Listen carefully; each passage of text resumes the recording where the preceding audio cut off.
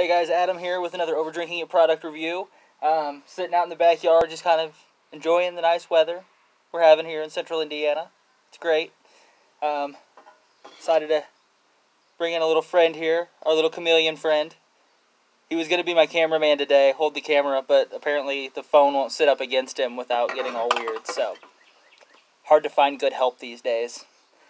Oh God, sorry. Today, I've got, and this isn't something new, I've drank this before, so I'm kind of cheating, but I do what I want. It's my show. I can make these things up as I go. There are no rules here, okay, people?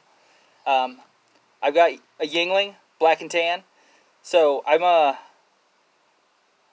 a big Yuengling fan. I don't like the traditional lager. I don't like the light lager. They got a new one out. I'm going to try to give it a shot, too, if I can track it down. But I will say that the Black Tan I enjoy quite a lot. It's a porter and a lager mixed together. You know, Black and Tan, that's kind of what they do. But you get more of the porter flavor in it, which is good. It's what you want, because the Yuengling is a traditionally lighter beer anyway. The lager is really light, and I like a thicker beer. I want something heavier that I'm going to have to, chew on a little bit. And that's exactly what this does, so.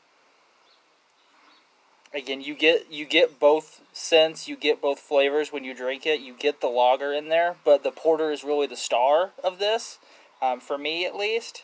So it's definitely worth checking out.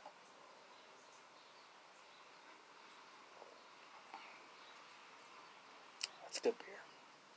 It's not great beer, but it's good beer, especially for being commercial beer. Yeah, this is definitely something worth checking out if you're a drinker. God, it's just so good.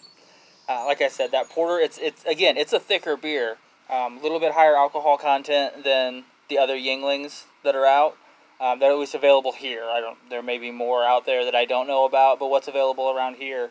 But it's a really solid beer. It's you can drink 3 or 4 of these sitting out, throwing washers or something, and not even notice that you're 3 or 4 beers in. That's, again, highly recommend Yuengling Black and Tan.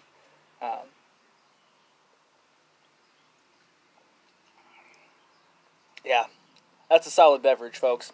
Solid.